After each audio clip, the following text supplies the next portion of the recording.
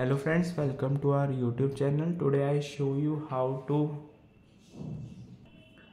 enable automatically 5G to 4G to reduce battery consumption.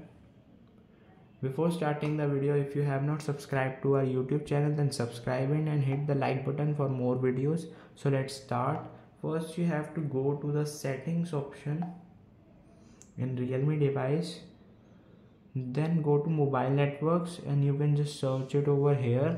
Then click on mobile networks. You will see there is a more settings in option. Click on it and it is smart 5G option. Automatically switch between 5G and 4G to reduce battery consumption. Turn it on and it will reduce your battery and it will reduce the heating problem in your device. I hope this video will help you.